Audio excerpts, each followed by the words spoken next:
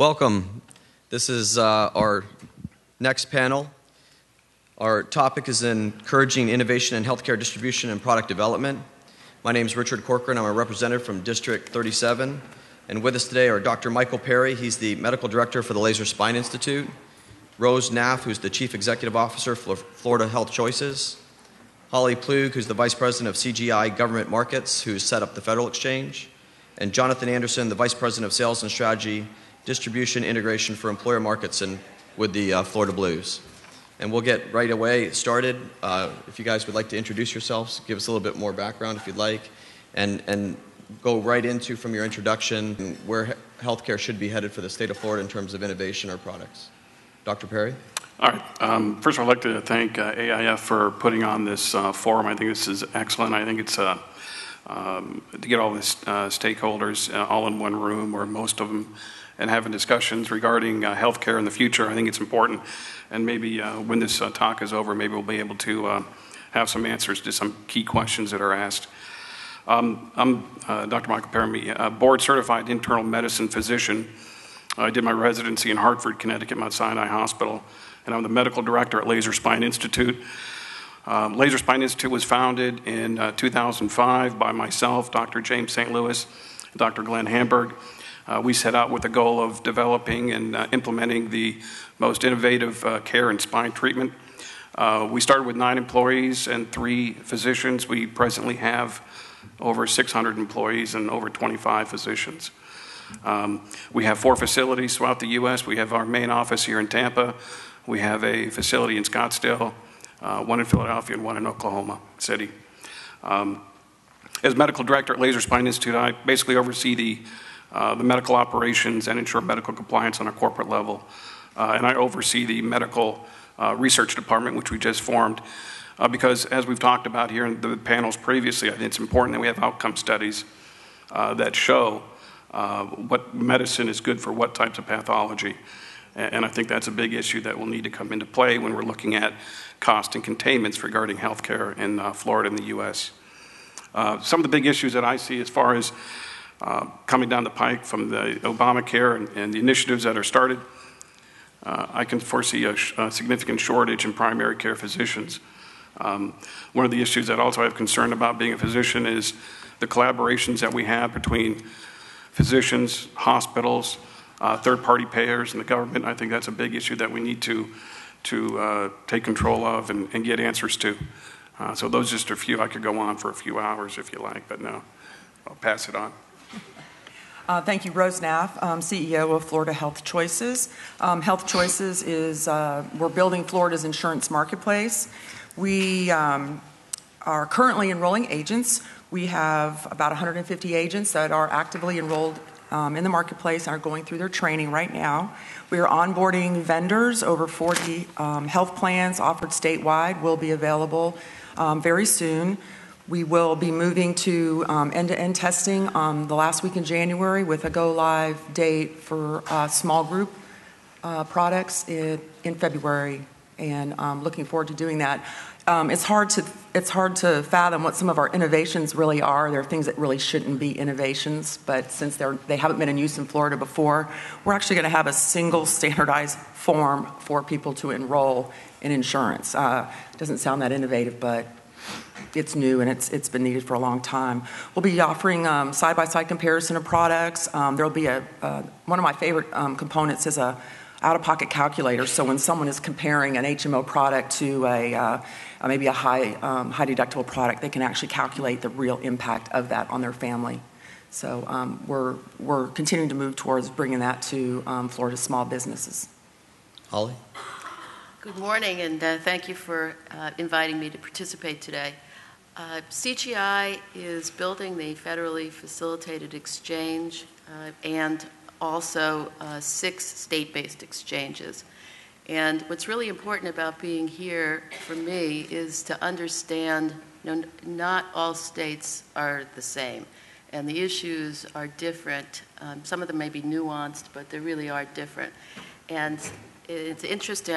I've loved being here to hear the entire ecosystem and the issues that are being you all are facing and how we can support you, because we are your partner. And there's a lot of decisions that are going to have to be made by the legislature and the administration coming up in the next couple of months. So one of the things we wanted to offer in collaboration is to help, to facilitate your decision-making process. So thank you very much. And I think we have learned a lot. We'd like to share as much of that with you as possible so that, you can learn from, this is all new, so it's not very much experience that anybody has, but for those experiences that do exist, I would like to share them and help ease or at least provide the pros and cons of the different approaches so that you can make the best decisions, based on the information available. Thank you. Jonathan? Yes, thank you, Mr. Chairman. I appreciate being here today and look forward to, some very positive dialogue. Where'd everybody go? Is this like, no, I'm kidding. I'm with Florida Blue, formerly Blue Cross Blue Shield of Florida. We've made a branding change, and as you've seen from a commercial perspective as well as out in the field, we're having great success from that. Florida Blue actually represents over 4 million Floridians. We represent over 30,000 employer groups that actually buy their benefits throughout the state of Florida. As well as we've worked on some interesting in the past 10 years diversification strategy. And the diversification strategy has created some different joint ventures with different technology companies. Some of you may have heard of Affordability, which has become one of the top 5 claims adjudication transaction companies in the country, which is a partnership with Humana. We've also ventured out into workers' comp as part of our diversification strategy. We've moved into pharmacy benefit management as well as ancillary. And we've also purchased some different staff model HMOs. Capital Health Plan, we have a 51% ownership in there, as well as Florida Healthcare Plan, which is over in the Volusia, Flagler County area. The recent transaction that we made was Diagnostic Clinic, which some of you may or may not heard of. So we're getting a little innovative and creative as far as how we help Floridians attain affordable health care. Excuse me. Last year, our total premium equated to about $8.3 billion. We're also one of the top employer groups in the state of Florida. We employ over 6,500 employees that support Florida and our economic growth. From a mission and vision standpoint, our current CEO, Pat Garrity, has just changed the board approved a change of the mission and vision, which is very positive. It's like a few words, not a whole paragraph as it was before, but we're very focused on really helping people in communities achieve better health as far as our mission goes. And from a vision perspective, to be a leading innovator enabling healthy communities, very focused on Florida, very focused on productivity and the quality of life of Floridians, which really encompasses, the culture of the organization. My personal background, I spent 20 years in the sales side of the business. I've currently I've worked for publicly traded companies and been the VP of sales for those organizations. Now I've been instructed to handle the strategy operations for Florida Blue. And so if anybody wants to help take healthcare reform, and 90% of Florida Blue, our membership is in the employer market space today. 30,000 employers and over 4 million members. Figure out how to transform the organization through healthcare reform and come up with a new business model. Be glad to hear your ideas because that is the task at hand. And once I was taken over the task 4 months ago, we've interviewed over 200 different healthcare CEOs, hospital CEOs, consultants, including KPMG, Booz, Accenture. We've talked to clients, we've talked to chambers throughout the state of Florida to make sure that we understand and they understand what the potential opportunity is with healthcare reform impacting their business, not just now, but what is it going to look like in the future with these innovative opportunities as well as these new products and services that we need to provide Floridians. So exciting time. Glad to be here and appreciate the time. Let's start with a somewhat, since we have a panel of experts in this regard, in terms of exchanges. I'll start with you, Holly. What would your recommendation be? Have an exchange, default to the federal exchange, and if so, why? If we were here last year at this time, I would have an answer for you that said I would politics aside, elections aside, and all of that, a state-based exchange would be the best answer for Florida, because you would have more control over the plans, the brokers, the interaction with the citizens. But now we are here a year later, and since the date doesn't seem like it's going to move, and it's October 1st, 2013, when open enrollment begins, I think that is probably foreclosed at this point. So I don't know that you have that choice before you, because I don't think everybody could get ready by then. Too many decisions would have had to have already been made. So now I think what you do need to decide, and February 15th is the date, whether you're going to be, there's two models of fully federally facilitated exchange, or the partnership model. And the partnership model allows you to have some control over two areas: plan management, which is what plans would be offered on the exchange and what the products would look like, and the in-person constituent interaction, which I think is very important, to have the ability to interact with your citizens in this state, as opposed to requiring them to deal with someplace far, far away up north. Jonathan? Anytime you get a chance to manage your business from a state perspective, I think that's positive. Because states should compete on not just the exchange, but their healthcare costs, their healthcare premiums, et cetera. Anytime you have 50 states competing for economic development and economic growth, I think the intent, for those states is in the right place to be competitive. That being said, what's very unique about, I would say, the exchange environment today, is you're seeing, consulting groups create their own private exchanges. So they could be out of Chicago, it could be out of, Atlanta, it could be out of Dallas. And there will be a competing, process for the exchange on the private side of the business, as well as on the public side of the business. Now, what's unique in that situation is there's no federal subsidies that go into the private exchange. Okay, so that's a clear competitive advantage for the public exchange to play in the state of Florida.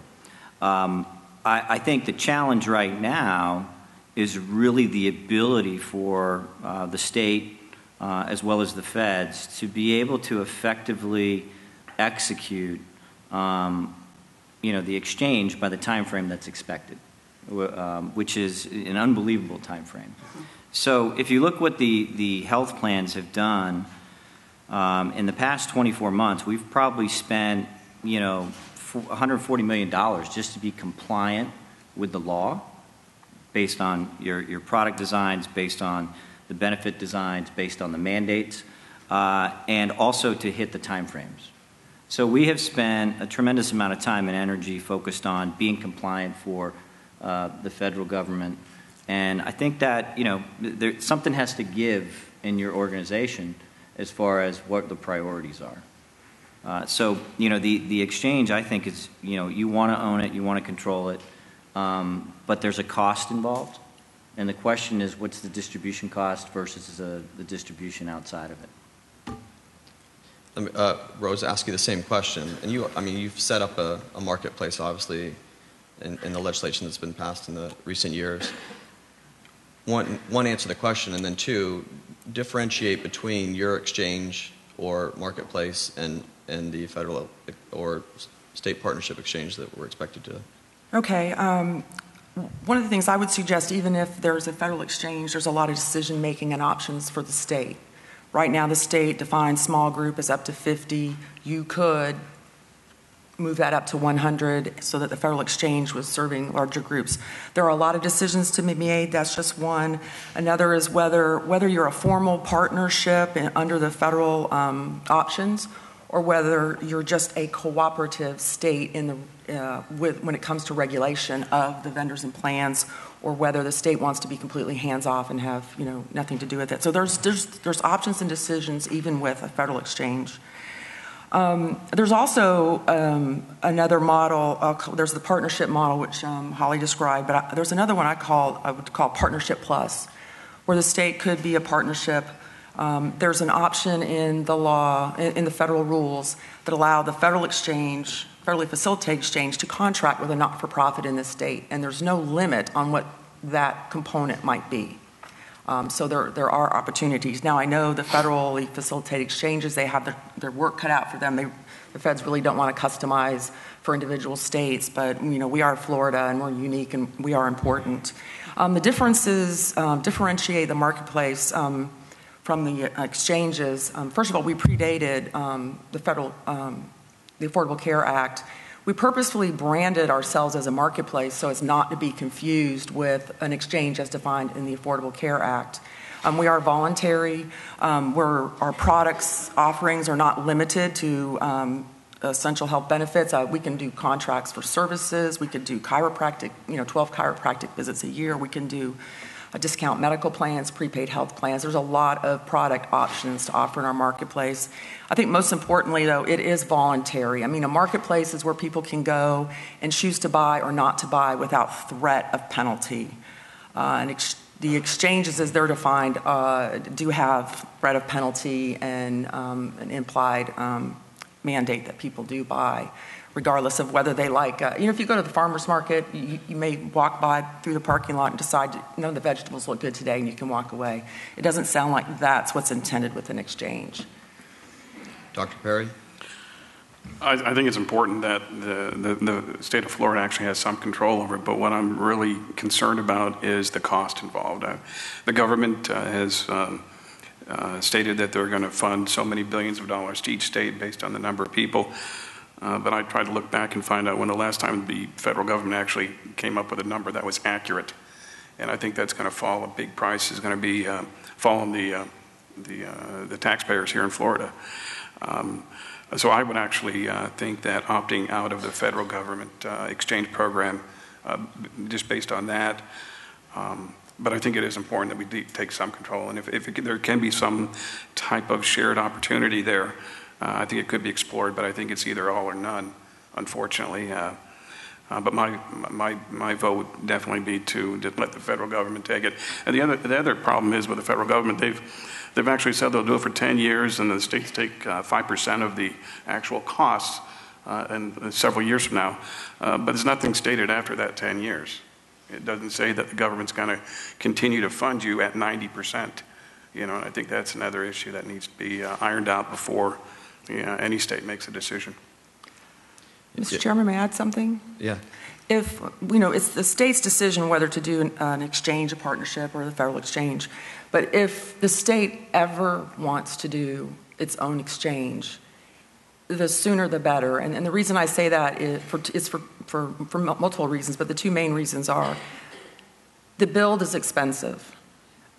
The federal government is providing the funds to build right now, and they won't be providing those, or they said they won't be providing those in the future. So if you think about the cost to build, if you're going to recoup that over the life of a platform's contract or something like that, and you're using issuer assessments to fund that, it's going to be a higher cost over the long run for our industries. Also, the feds have put out a rule that their issuer assessments on the federally facilitated exchanges are going to be, I think, 3.5%. So a little state like Rhode Island, big state like Texas or California, whatever, the fees are going to be that much. So in effect, I think the large states will be subsidizing the smaller states with that assessment. So our issuers will be subsidizing issuers in other states. I think a state our size can do it at a lot less expensive assessment. And I think the state, we have, as you're the CEO, the state has moved towards creating a marketplace. We do like the concept. And you know, the concept as a legislator, when you're listening to it, you're thinking, okay, this sounds vaguely familiar to Apple creates this iPhone. They create a software, and anybody can go on and create an application that is available to every single consumer. And the thought that, okay, we could have this exchange that's set up, and any healthcare provider of any type or of any minimal offering can go on there, like you said, chiropractic, go on there, and I could go on there, I could have a price calculator, and I could choose, okay, at this point in time, for me, or as an individual, as a single person, I'm just going to buy a flu shot, 3 physicals, and a couple physicals, and 3 office appointments, and I can get that for $20 a month. And there's multiple offerings. But is that where we are right now with the marketplace? We do have the option of, there's no limit, because there's the word other is in the statute, other health products and services. So anything related to health, we can offer in the marketplace. It's about building the technology to support each of those. You wouldn't want dissimilar products laid down side by side. So you've got to have a tab for the different products. It's interesting, though, too, the rules are not complete, but it's clear that the federal agency that's in charge of the state and federal exchanges, in the rule there's the word other in there, and there seems to be more flexibility with a state-based exchange about what types of products. They have not locked down or narrowly defined the products yet, because the word other still is sitting there. So in a state-based exchange, it's quite possible we could offer the broader range of services than I think the federal exchange is contemplating.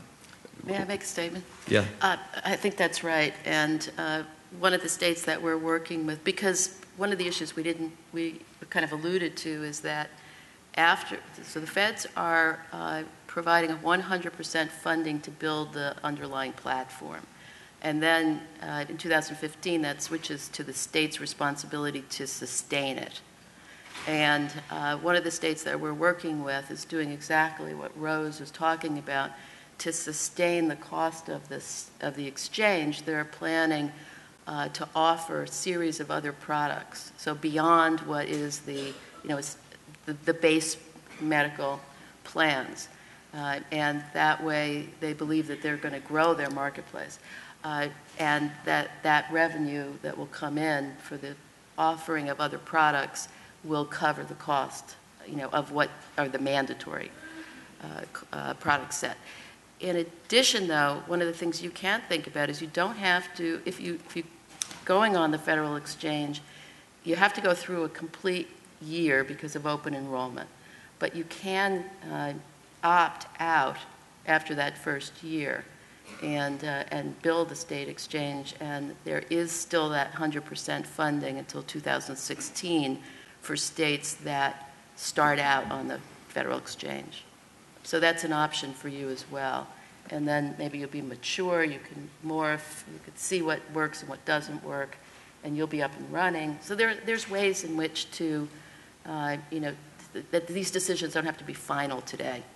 But wouldn't you say that the innovation that our country is so wonderful at in every other area would be stifled by the fact that what we've set up, though, is an essential benefits plan, and if we're not in that one, then there's a penalty or a tax?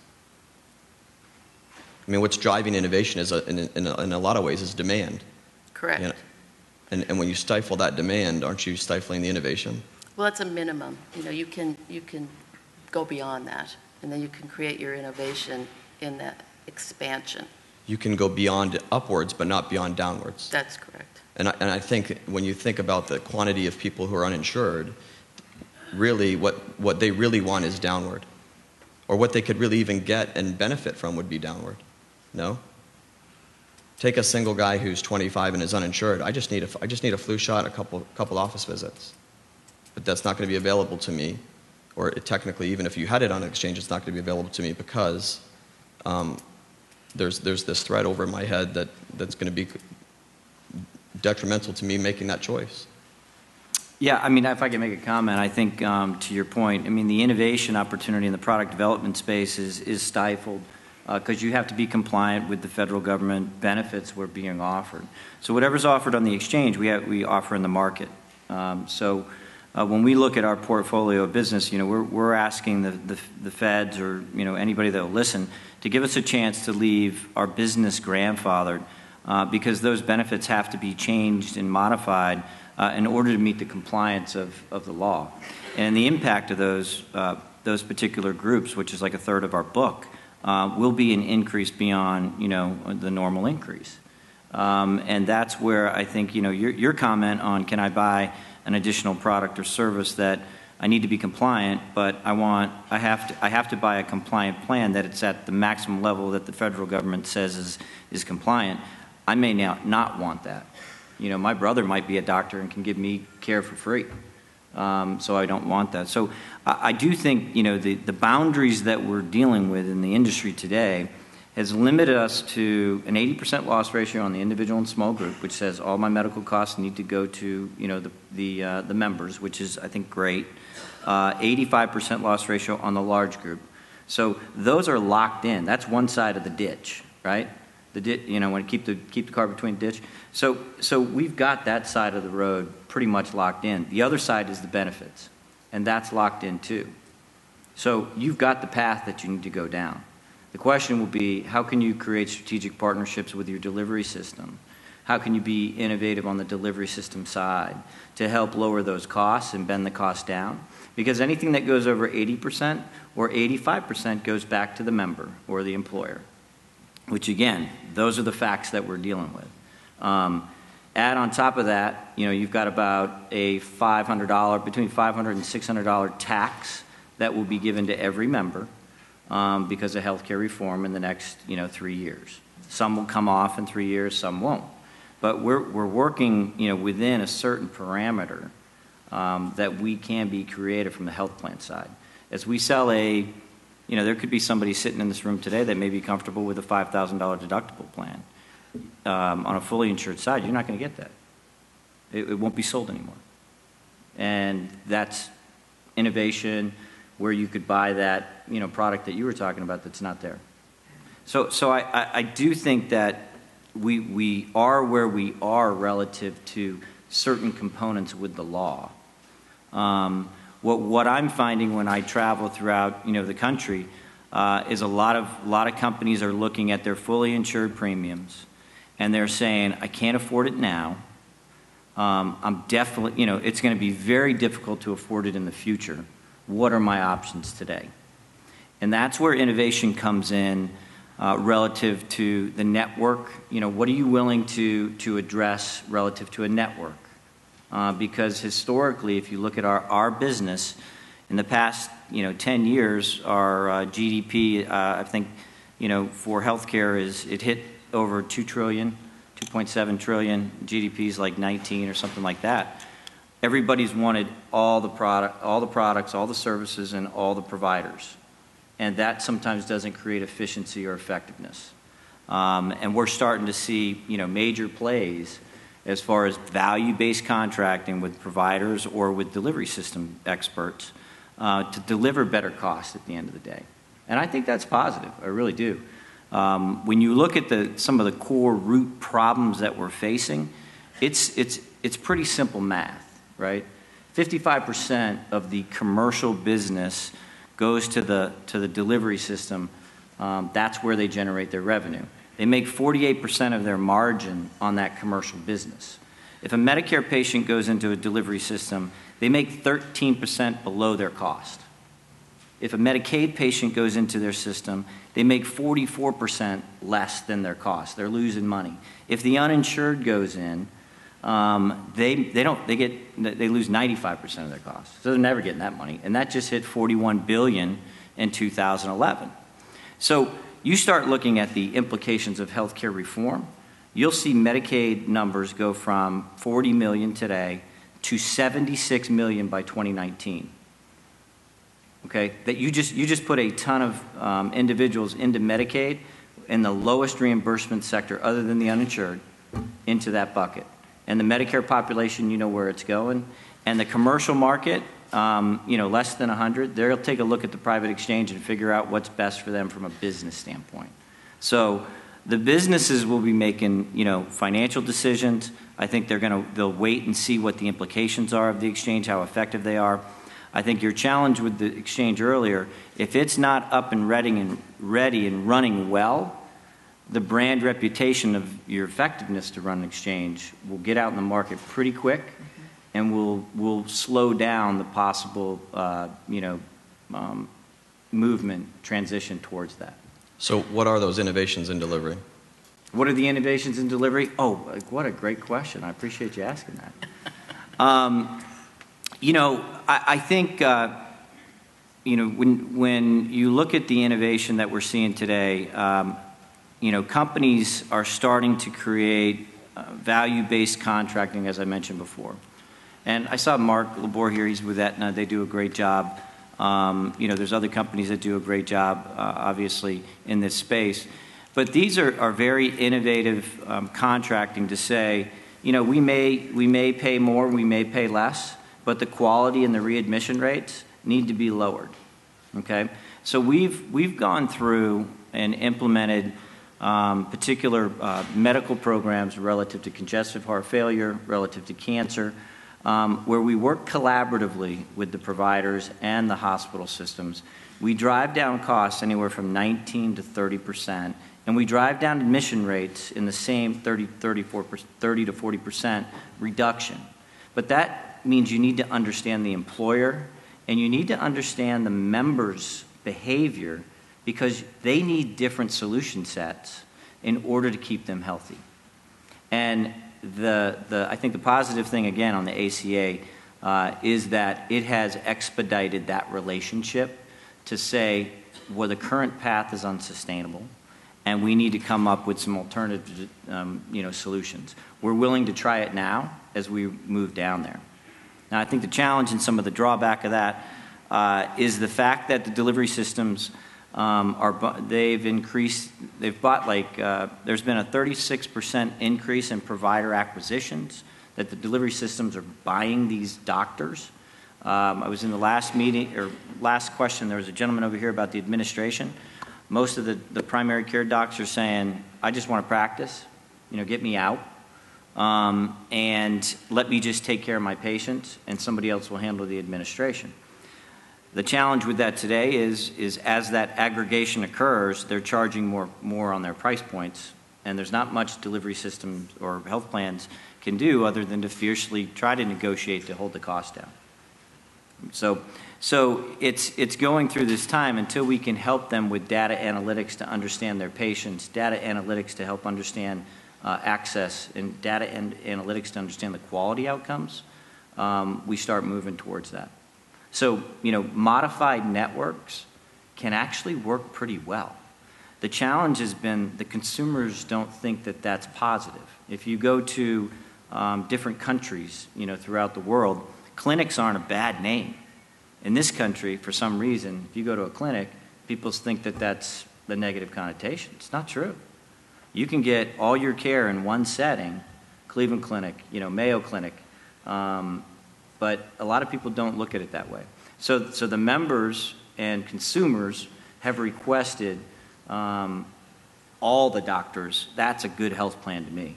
If I can go to Mayo Clinic, or if I can go here or there, that's a good plan because they advertise and they look good, versus understand the quality.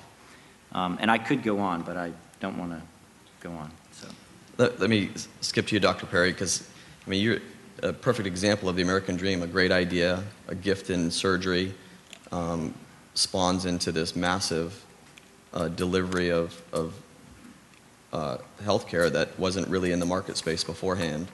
And you obviously deal heavily in medical devices. Where do you see where we are right now in terms of all the innovation that you guys created and now deliver to thousands of patients? Where do you see it heading as a result of the Obamacare and where we are? Well, I think it's important that with any medical practice or any ACO, any accountable care organization, that you have to have outcome studies. You have to show that a particular procedure for a particular pathology is the least expensive, gets the patient back to work, back out of their discomforts. And I think medicine's going to have to turn towards that. And I think it's these accountable care organizations they're going to have to make those facts available. And not only that, but the quality of care. I think it's just not quantity, it's quality. Getting these patients back in their home, back to life, things that they want to do, that they couldn't do based on not a disability, but an injury. Or just degenerative changes of, in our case, it's the spine. One of the real issues I have regarding innovation in medical technology is the tax, the medical device tax, which is coming down the pike, which is a 2.3% gross on device manufacturers, and 2.3% gross. It is actually pretty gross if you think about it, and maybe it should be a net. I think that's going to stymie a lot of development. I think a lot of companies are going to go belly up. I think they're not going to be able to sustain that. I think larger companies like Medtronics and Johnson & Johnson, they'll be able to handle that hit. But I think companies that have a very, very low profit margin, they're not going to be able to sustain that. And I think not only is it going to stymie innovation, because these smaller companies that may produce the next aspirin, won't be around. Because they just can't, because financially they can't sustain that hit of 2.3%. The other part of that, and I know there are major medical companies, device manufacturers are actually laying people off. And they've done it over the past couple of years because they knew this was actually coming down the pike, where they start laying people off because they know down the road they're going to get hit with this tremendous tax bill. And so now your unemployment goes up. And so now you put people on exchanges, or you have to pay unemployment. So I think there's a lot of factors that go into innovation. Again, I think getting the best procedure for the best pathology with the best outcome, once these are shared and well documented in peer-reviewed journals, I think it won't be a matter of time before the public, the general population, will seek these facilities out, because they're going to be able to deliver the best care for the lowest cost. Skipping over onto another part of the Affordable Care Act, as a legislator picking experts' brains, would you say expand Medicaid or not expand Medicaid? Jonathan? First of all, I don't know enough about the implications of the cost, because I think there's part of equation that says, what's the benefit, what's the cost, and then what's the value. So I can't answer the cost question. I can answer from a personal perspective, and that says, listen, there's a safety net that needs to be sustained, not just in Florida, but in this country. You have to take care of people who can't take care of themselves. Now, how you define that, I don't know, if that's potentially the federal poverty level. That's not my decision to make. But I do believe, there are better ways to take care of folks and communities. I do believe that we've gotten too far away from the federal government trying to take care of everybody, or the state government. It needs to be, local community engagement to take care of people working, that's where healthcare is delivered in the community. It's not delivered in Tallahassee. It's not delivered in, Washington. It's delivered in the community. So the community should be really, in my opinion, in charge of the dollars to be the most efficient and effective delivery system, and have them compete by city, okay, and compete for those jobs that they want to bring in from other states. And then you create a multifaceted city competition for healthcare, and you create, states competing for healthcare, and you hold your legislators accountable for that. And I think that gets everybody pulling the rope in the same spot, in the same direction. And that makes sense to me. Taxing people and sending your money to Washington to get it back. I mean, we're going to pay. So the healthcare industry. This is beautiful. The healthcare industry is going to pay $8 billion in 2014 to send to Washington to eventually get it back through the exchange, because that money is paid for the subsidies of people that go on the exchange. So we're going to send the money away. We're going to get it back, and then we're going to pay for it there. So I didn't answer your question, but I do think we need to take care of people that can't take care of themselves, and if that means, the Medicaid expansion, it seems like there's some money there that we could definitely use. to take care of folks, but it seems like there's a lot of opportunity to be more efficient and effective in how we deliver the care, because it's taken over our whole budget. Ollie? Well, it's a tough one, because it's the balance of the stigma of being on Medicaid, and it really is a stigma, versus being uninsured and, the cost of being uninsured. So better to have care from a doctor, that you go to regularly than from the emergency room. But I just think it's a really tough question. It's an expensive choice. I'm going to give the simple answer, yes, and then I'm going to tell you why I say yes. I think we need a competitive and healthy health market, and that includes stopping this cross-risk transfer that's going on between different populations.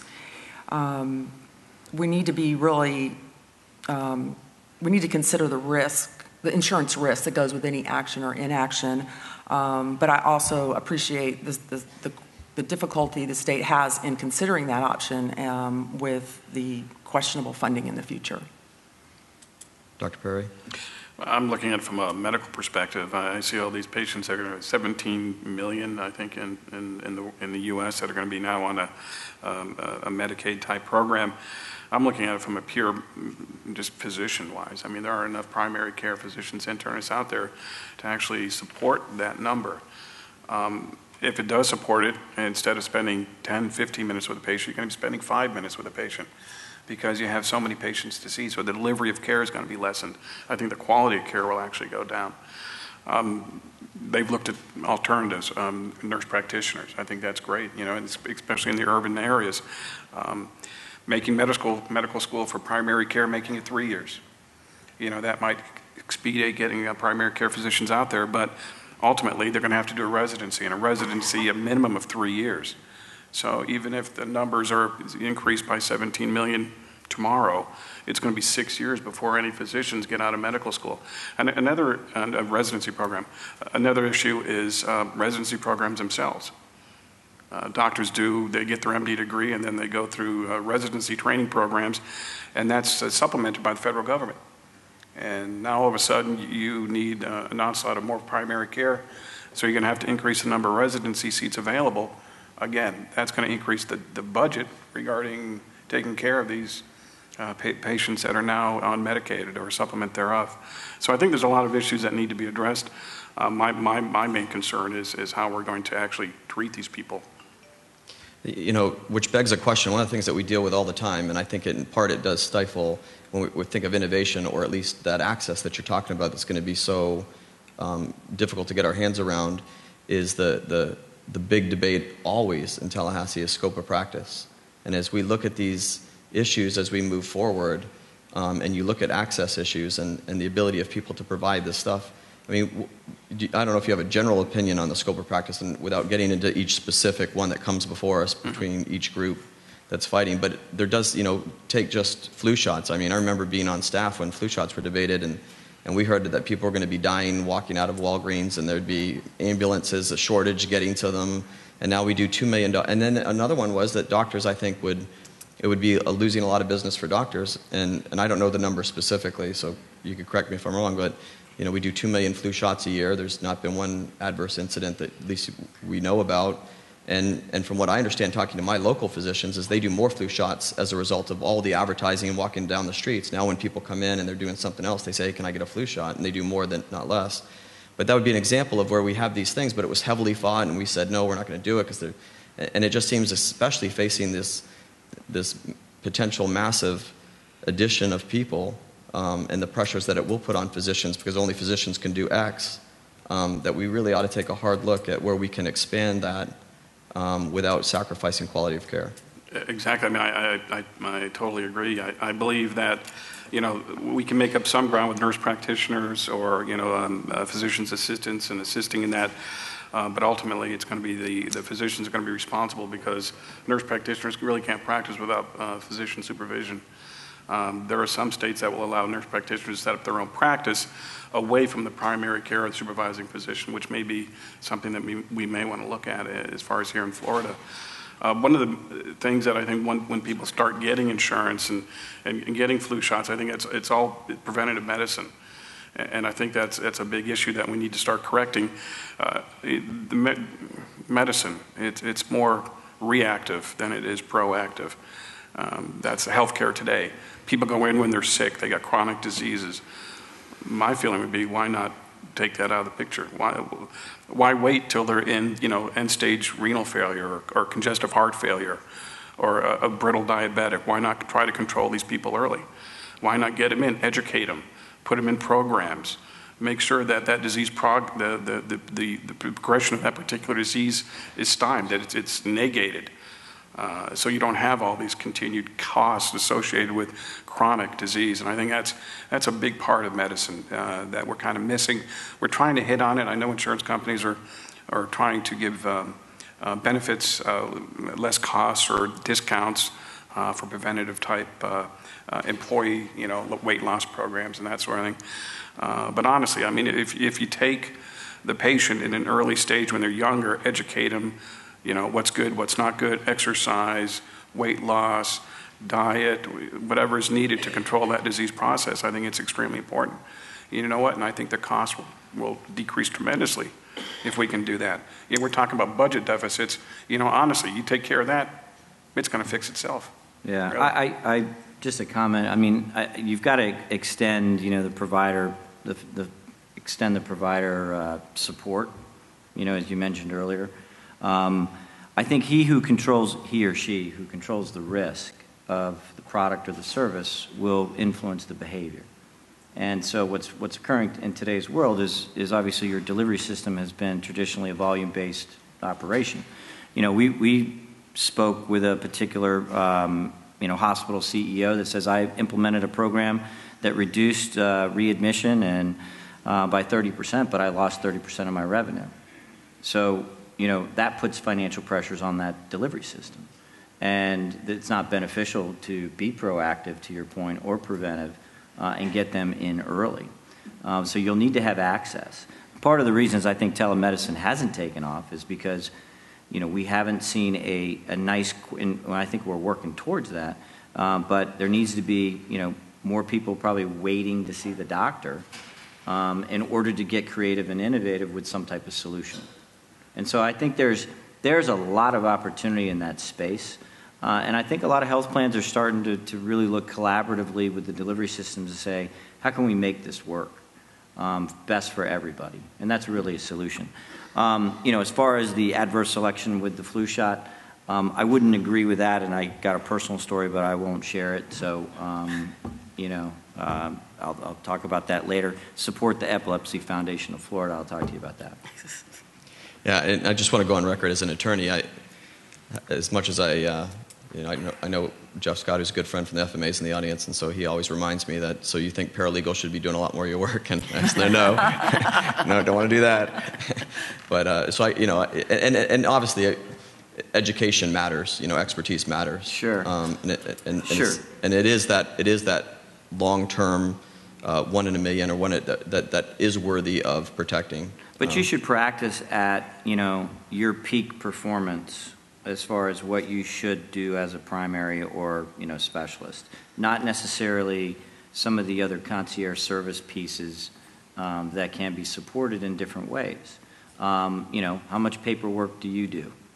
Yeah, and that's what I say to Jeff. I say, well, are we talking about my paralegal stapling the papers together? Or are we talking about, Right. I agree. And so there's opportunity, especially with technology today, and be more efficient and effective.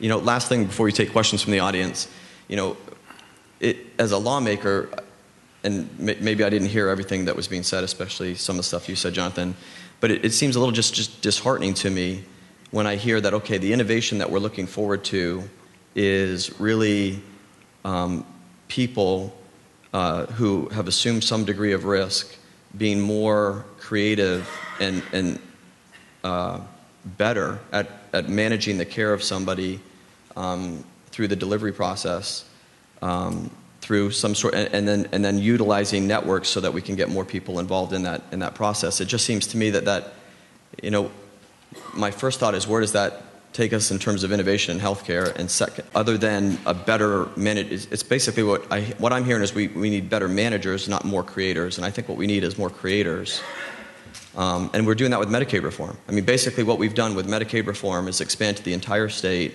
a level of risk that someone's willing to share, and that same innovation is taking place between the insurers and the providers in the same regard, where right. now the providers are saying, listen, for us to make money in this scenario, we need to have, we'll assume some of that risk in order to, that you're taking on in order to, and we'll help manage and shepherd that patient.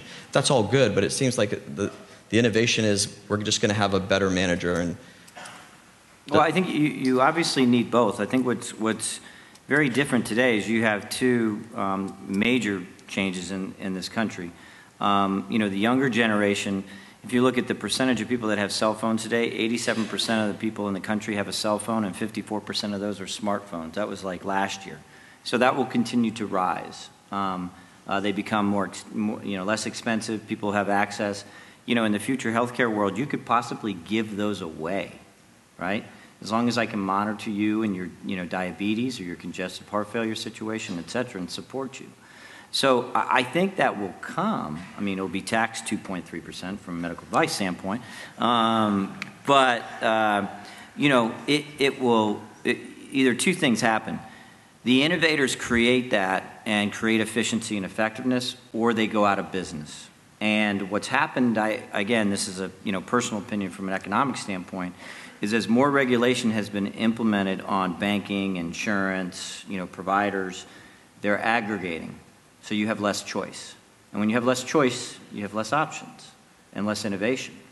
At that point in time, you wonder, is it helping or is it hurting us at the end of the day? And members and how we compete against other countries, that'll decide that, in the future. But that's, I think, the environment we're in today. Which is, some of the things that we have done in healthcare, where we do a consumer-directed care program. I mean, the best person to assume risk with my healthcare is me, but I don't have that. I don't have that ability. Yeah. So let me give you some, because you really, if you have a high deductible plan, national statistics are that you are twice as likely to check either online for the cost of whatever you or procedure you take. And so, with our organization, we have 11 retail centers, okay, which have served over 130,000 people throughout the state of Florida, Floridians. And when they go in, they can talk to a nurse, they can get a healthcare risk assessment, they can get connected to what we call our Care Compare unit, which will help them compare prices for an MRI or a particular procedure. And on average, they'll save, $750 or $1,200 depending on that procedure. And at the same time, those individuals will set an appointment for that member to go see him.